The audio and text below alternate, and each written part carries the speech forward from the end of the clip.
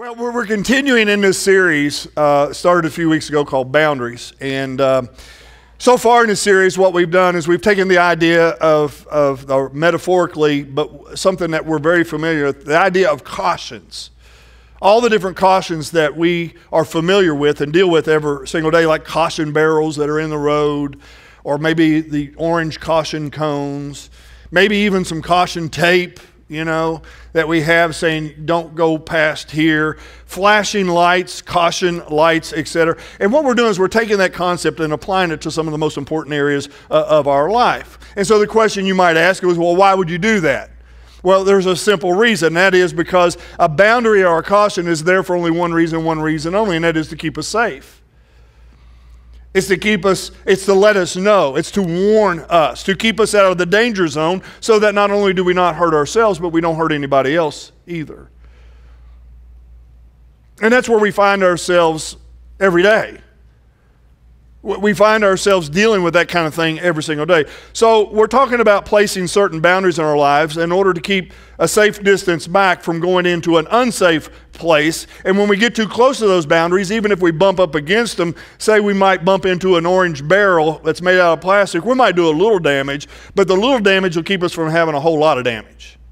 And that's kind of the idea. So with that in mind, we've looked at different aspects, and we're going to continue over the next couple of weeks to look at them. Next week, we're going to look at how this applies to our finances with financial boundaries.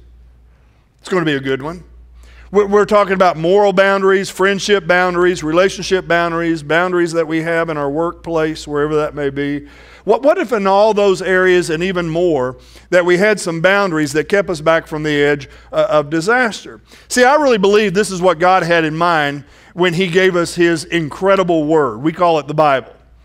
He gave us this incredible Word to use as a standard for the behavior of our lives, not to restrict us, not to hold us back, not to keep us from having fun, but on the opposite, just to keep us in a place where we can have the best life possible, which is what a lot of people don't understand. And like any good father, He wanted to be proactive in protecting us from harm, and so He gave us all this great information, all this warning, all this caution. And if we will learn these principles and we will renew our mind as the Scripture teaches in such a way with those principles, those mental caution lights and flashes will help slow us down and simply say, you know what? I'm going into a danger area here. I need to be careful here. I'm getting too close to something that if I cross this boundary, it's not going to end well for me and for everybody that I love. And so I need to kind of back off and make some adjustments. So that's what we're talking about. And here's what we said last week. I reminded you that we live in a society and we live in a world that has the tendency to bait us to do things that lead to disaster. Constantly baiting us, luring us on and on and on. And then when we fall for the bait, that same society turns around and punishes and says to us, what were you thinking? That's the world in which we live when we step over certain lines. And I gave you a couple of examples of that. For example, you can go to an establishment and you can drink yourself into oblivion as long as you have money, but you can't walk out of that establishment and get in your car and drive home. If you do, it's going to cost you. Or you get those opportunities in the mail or wherever. You deserve it, so why not buy it? Buy now, pay later. And boy, do we ever pay later, right? And society says, hey, you should have this, you should have that, this is what's good for you. It lures us, it baits us, and then we get in over our head, and then that same society comes along and says, you're irresponsible in paying your debts, and now your credit score goes down, and you can't qualify for buying a vehicle or buying a home or anything else for that matter. And we're like, wait, whoa, hold on. I was just doing what you told me I was able to do. And they go, well, sorry, you lose. Society does this in every aspect of our life. So be warned. So the question that you and I have to deal with is, what are we going to do? What's going to be our response to that? And the answer is, we have to establish some boundaries for our own protection. This is very critical and key moving forward. Now, what I decided to do today is a little bit different, but I felt like it was necessary because of where I'm going in the next 2 weeks. In the middle of this series, what I want to do is I want to talk to you about why it is that we have the tendency to resist doing what we all know we should do when it comes up to setting boundaries in our life. Because here's the reason. There is a reason why we don't do this. And I want to talk about that.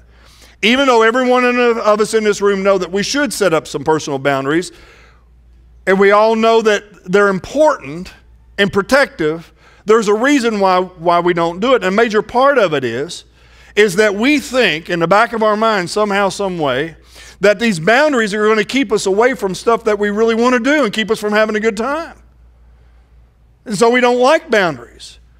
And the idea is that, hey, I only live once, why not indulge? Get the most out of it that you can. There's a lot of people that live their life by this simple philosophy. They're not interested in being charitable or generous with any of their belongings. They just want to make money for themselves and buy more toys and have more experiences. Or they're not interested in being wise and prudent. They just want to have a good time. Their goal in life is their next good time, either with him or with her or them or whoever it may be. And they don't care about being responsible. They just want to have fun while they're still young enough to do it. Sounds reasonable, I suppose. The point is that even though boundaries make sense to us, we see people who live by that philosophy who wreck their lives every single day and pay a very, very high price for it. Right? And yet we have this tendency to look at boundaries as being in the way of where we want to go and what we want to experience. That's the resistance to this teaching. That's the pushback. And it's also why we have the tendency to come to a place like this, church service, and then we get up and we leave and we continue to do what we've always done with very little or no change in the way that we approach life and what we do and what we don't do. Now, if you've ever had those thoughts that I just talked about, especially over the last couple of weeks as I have spoken, I want to remind you of a couple of things that you already know, but then I'm going to tell you a brief Bible story. It's a pretty cool story. One you probably have not heard in church maybe before. But if you decide after you listen to all this teaching that you're not going to set any personal boundaries, because you would rather live your life on the edge for whatever reason, because maybe you only go around once so you might as well have a good time, here's what I want to say to you. Even if you eliminate the boundaries in your life and you say, I'm not going to have any boundaries in my life, the tension and the tug of war that's going to go on inside of you is not going to go away just because you take the boundaries out. You're always going to have that tension. For example, and I'm going to talk about money next week, boundaries that we ought to have in place with regard to our money. It'll be interesting to see how many people come back next week, but I encourage you to do it. It'll be good for you. I promise you, it's good for me. But when I share that information about boundaries of protection for us financially, and then you get up and you leave here and you go decide to buy something that you really can't afford to impress somebody that you don't even like, if you decide to eliminate those boundaries and not have them and say, Sammy, and that's just a bunch of hogwash, whatever, it's still not going to eliminate the temptation for you to buy stuff that you can't afford. You're still going to have to deal with that tension. Whatever your temptation is today that you struggle with, that is what has the potential to blow up your life for every single one of us. That tension is never going to go away just because you erase or you try to eliminate whatever boundaries that God's Word and principles has in store for us. So what a boundary does is something that's very important for all of us and something that we need. It reminds us of the consequences that none of us want to live life with. They remind you that, hey, if I cross this line, whatever it is, it could cost me everything. It could cost me my job, my marriage, my kids. It could cost my reputation. It could cost me my integrity, everything that I've ever worked for. I may never be able to own a firearm or carry a firearm ever again. And the list goes on and on and on. The point is, wherever it is that you struggle, when you see this boundary, if you have one, which is why it's important to have them, you can then put on the brakes of your life a little bit, because if you don't, the closer you allow yourself to get to the danger zone, the more complicated and the more serious the consequences of those decisions are going to be, and it's going to be more difficult for you to be able to say no. So what I'm trying to say is that the refusing to have boundaries in your life doesn't solve anything. It just moves you closer to the edge of disaster, and it makes recovery a whole lot longer. And everybody knows this, if you've looked and had your eyes open at all. I want to tell you something about yourself and your human nature. You already know it. I just want to remind you of it today. Your appetites, your desires, are never fully and completely satisfied. I say that because I think there's a lot of people that say, well, I don't have any problem with that. You're never to that point, okay? You're never to that point. Let me give you a couple examples of that, how I can prove that's true. None of you in here have ate a meal this week that was so delicious and so awesome that you said, that's it, that's the meal to end all meals, I'm never eating again. I don't care how good it was, you're going to eat again, okay? You've never ate a dessert to say that's the dessert to end all desserts. None of you in here this week got a hug from somebody you love and said, well, that's it, that's the best hug I could ever get, I'm never going to hug anybody again. Not going to do that. And the reason is because there is no appetite that you have, no desire that you have that can be ever fully and completely satisfied. Actually, the opposite is kind of true. The more you feed an appetite, the more the appetite grows. Right? Now, if that's true, and it is, what does wisdom say to that? What does wisdom say to that? I had a guy tell me this a long time ago, and it was a good exercise for me, so I thought I'd share it with you this morning. I don't think I've ever shared this here at Leesburg. He said, here's what I would encourage you to do, Sammy. If you could, kind of try to step out of your own skin, look at your life and where it is and the decisions you made, and see what advice you would give to you if you could look at your life from an outside angle. What would you say to Sammy if you could step outside of Sammy and look at your own life? What advice would you give yourself, knowing yourself? Knowing yourself, what would you say? This is an area where you need to set up some caution barrels. This is an area where you need to have a flashing light, where you can keep yourself back from, and you know very well because you know you, Sammy, this danger zone because you're getting too close to what you are the most tempted with. What would you say to yourself? Well, it's with that thought I want to jump into a brief Bible story. This is going to be quick, so stay with me. 600 years before Christ came on the scene, there was a king in the Old Testament by the name of Nebuchadnezzar. I don't know why that's his name. His mama didn't like him. That's all I can tell you. But Nebuchadnezzar, you could never spell it in the first grade, could you? Nebuchadnezzar. Nebuchadnezzar was a king in an area geographically, which is modern-day Iraq, if you want to know where that is on a map. And he kind of had that complex that a lot of kings and leaders do. He wanted to conquer the world. But he particularly wanted to conquer Israel, who was a fortified nation at that time. And in particular, he wanted to overtake the city of Jerusalem due to its popularity and the treasures that it possessed.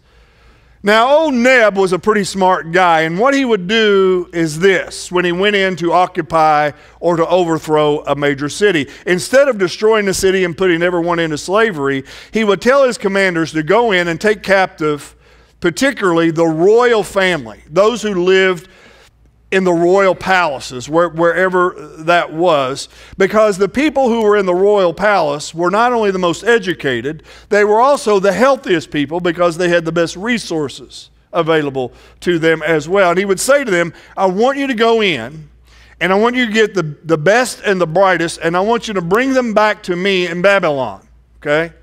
At Babylon, which is Iraq area. So he would bring them back, and what he would do is he'd put them into a training program, a reconditioning program, a debriefing program, and over time he would try to brainwash them with his culture, the culture of Babylonia. And so the result would be, and it was, that his society would be full of the brightest and the best looking and the most healthy, productive people that the world had to offer. This was his idea. So what I'm telling you is that Nazism wasn't something that was just dreamed up. It wasn't anything new. But this was his idea. So in 600 BC, he sends his armies into Jerusalem, conquers it, goes into Solomon's temple, levels it, takes all the valuables, and then brings back the best and the brightest to Babylonia in order to be trained, to reconditioned. And the four of the people that he brought back were some of the most famous people that we know in Scripture. They also included Daniel, the prophet Daniel, and Shadrach, Meshach, and Abednego. Okay? So these were the four of the guys that they bring back. He brings them back there. He strips them down mentally. He tries to remove their heritage and their belief system and make them think and act like Babylonians. That was the idea. That was a 3-year process they tried to put them through. Daniel 1:5 reads like this. The king assigned them a daily ration of food and wine from his own kitchens. They were to be trained for 3 years, and then they would enter the royal service working in the palace for the king. So here's the deal. They're living in the palace. They're eating the king's food. They're going to school, free room and board. Then after 3 years, the best of the best would get to work and live with the king in the palace. This was about as good as it gets when you're a slave, right? So they were selling this notion, if you want to have a good life here, this is the best way to have a good life here. But Daniel, being a young man, as young as he was very smart. Very, very smart.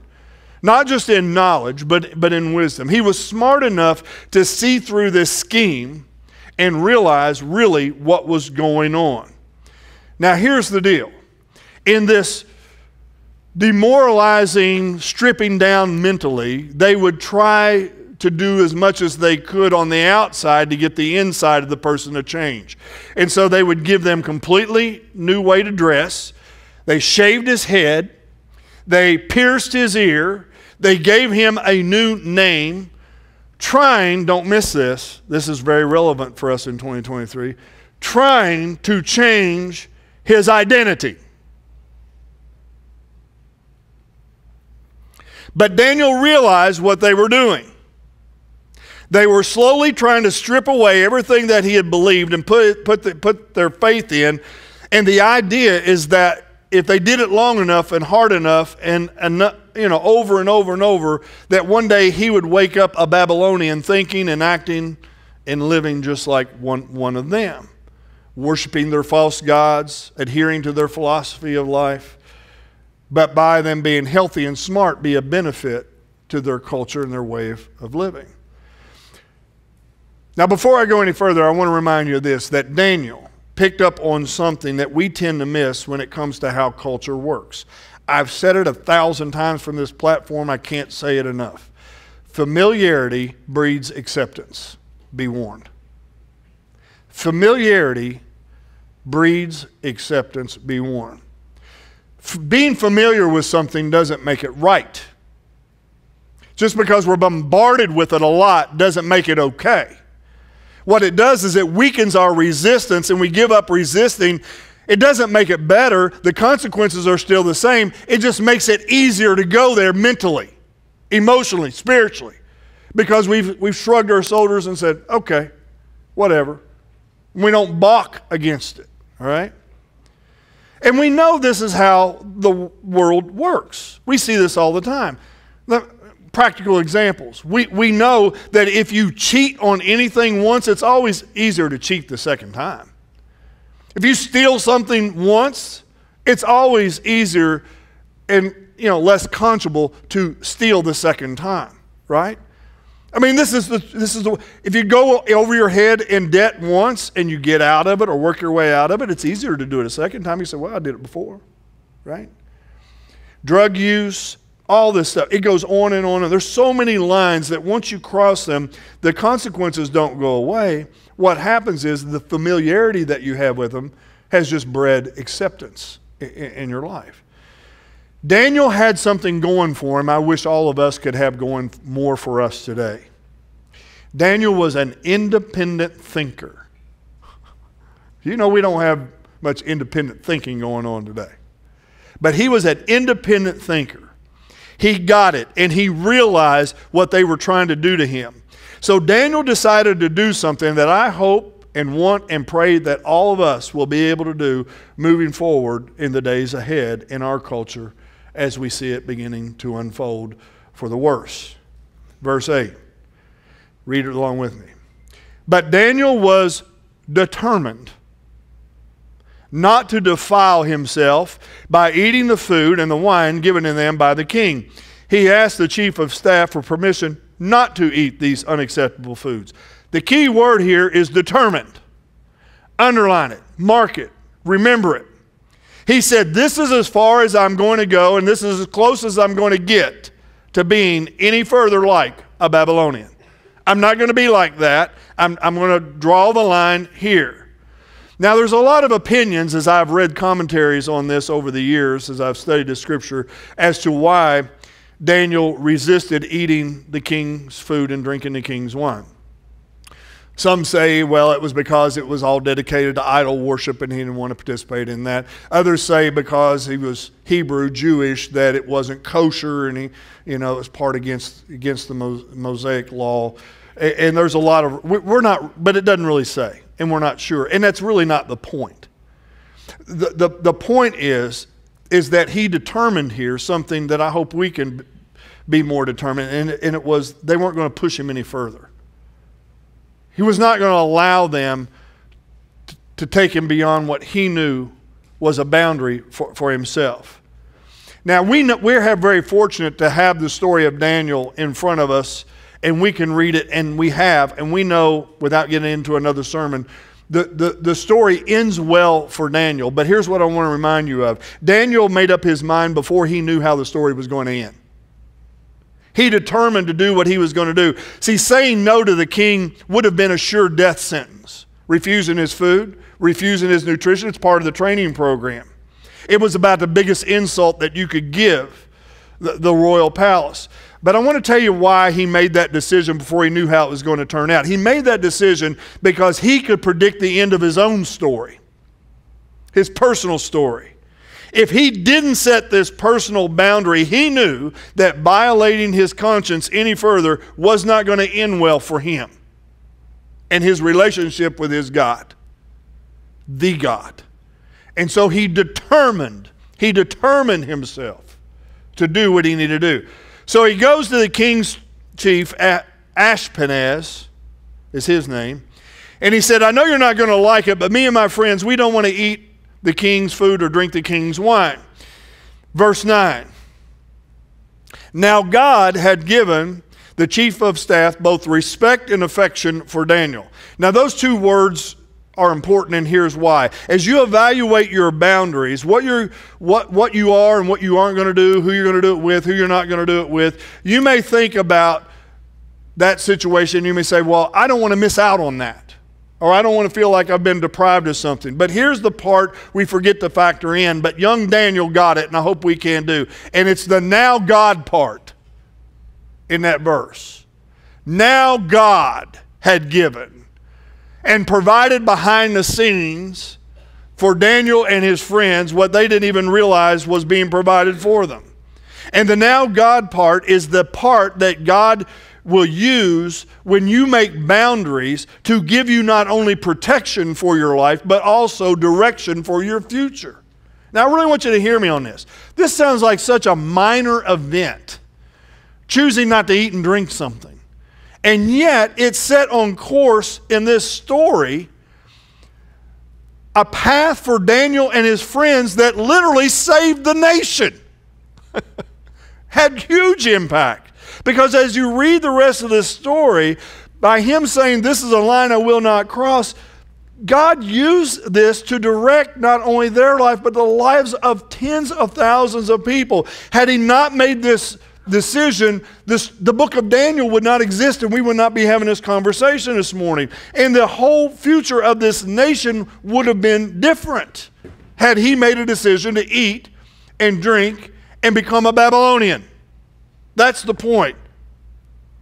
Now, I got to tell you that I stand before you today and I share with you that the times that I have felt personally the clearest direction for my life moving forward has not been in the middle of a Bible study, even though Bible studies have provided the foundation for me to have that clarity. Don't misunderstand what I'm saying. But the times that I have been clearest is when I have said, because of my biblical foundation, knowing what God's principles are, and being able to look at my life and evaluate it, I've been able to say, you know what? In my career, I'm not going that direction. In my finances, I'm not going that direction. In my marriage, I'm not going that way. The way I deal with people and my integrity, this is what I'm going to do as far as my lines of honesty and ethics are going to be. The clearest direction I've ever had is when I have drew some lines in the sand, so to speak, and not only has it protected me, it's also directed me. Because had I not done that, I would not be standing on this stage today. Now, Daniel may not have fully realized it at the time, but that's what hung in the balance of his decision. And here's what I know about every single one of you gathered in this room. You have no idea what's at stake with the next big decision, or big or minor decision that you're going to make with regard to boundaries for your life. You may think it may really not even matter. I'm here today to tell you that it could be huge. It could really change the course and direction of your life. The next big decision you make could be the most defining moment that you've ever had in your life. And you'll look back and not only say, wow, did God not only protect me, but He also directed my life because I determined in my mind, just like Daniel, what I was and what I was not going to do. Even as silly as it sounds, I just said, it stops here. I'm not going to go any further in this particular area. Daniel didn't know it, but Ashpenaz was giving them favor because of God doing what He does behind the scenes to give him favor toward them. I want you to understand that God will do that for you as well, and for me when we say that I'm going to have some boundaries in my life. He'll help work those things out. That's His promise. All things work together for the good for those who love God and are called according to His purpose. So Ashpenaz says, well, listen, Daniel, here's a problem. If I change your all's diet and your health begins to fail, the king's going to hold me accountable because he's invested a lot of stock in you guys. Okay? He wants you to be certain people in the kingdom, and if you're not healthy, he's going to hold me accountable for that. So Daniel then goes to the attendant. It's kind of like the security guard that's been put over him to kind of make sure they do everything they're supposed to do. And he goes with him, and because of God's favor, he goes to the attendant and he said, just give me 10 days. He cuts a deal with this guy. Just give me 10 days. Me and my boys, give us 10 days. Let us not eat the meat and drink the wine from the king's table for 10 days. And if our health deteriorates, we'll reevaluate it then. Okay? So these guys get 10 days. They bargain their way into 10 days. And 10 days, lo and behold, they come back, and guess what? They are healthier and brighter and sharper than all the other people who have been eating the king's food. So here's how it all kind of winds up, and then we'll draw a conclusion right here, okay? God gave these 4 young men an unusual aptitude for understanding in every aspect of literature and wisdom, and God gave Daniel the special ability to interpret the meanings of visions and dreams. In other words, God honored their decision. And here's the conclusion, verse 19. When the king talked to them, no one impressed him as much in the whole group as Daniel, Hananiah, Mishael, and Azariah, which is Shadrach, Meshach, and Abednego. And so they entered the royal service. Now this was a beginning. This was the beginning of a journey that would end not only making a big difference in their lives, as we've already said, but in the life of that nation.